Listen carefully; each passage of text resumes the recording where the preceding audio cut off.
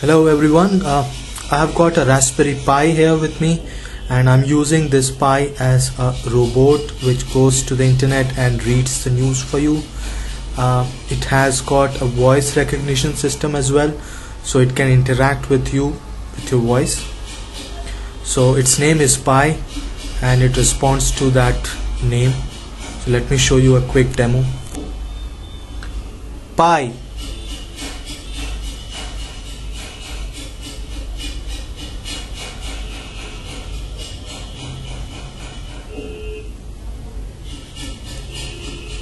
Pi.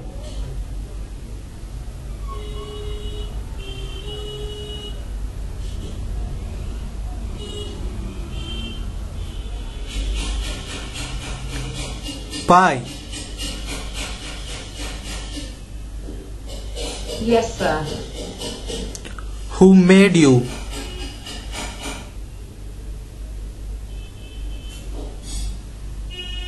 I was created by Alpesh Vita. Alright, Pi.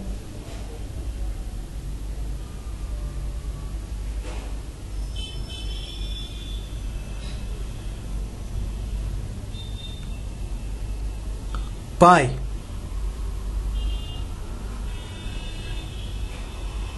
Yes, sir. What's the news?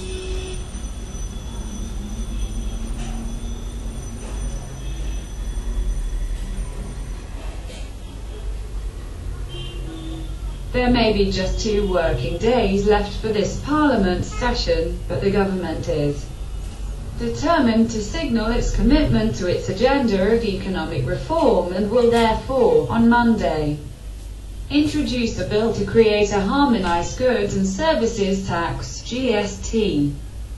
Chandigarh Sukna Lake has been declared a bird public indefinitely. The authorities decided to cull around 70 geese after 30 were found to have died over the last 10 days. Top Lashkar-e-Taiba commander Zakia Rahman Lakhdar, accused of plotting the 26/11 terror attack on Mumbai in 2008, has been granted bail by an anti-terror court in Pakistan, a day after the country's Prime Minister Nawaz Sharif pledged to root out terrorism. Pakistani police. Alright, so you can see that it's reading out news from the web. On Afghan camps as well as on the outskirts. So it's connected to ndtv.com and it goes there to read the news, the top stories at the moment. So that's it. The following tutorial will teach you how to make this. So keep watching the videos, and I'll speak to you soon. Thank you.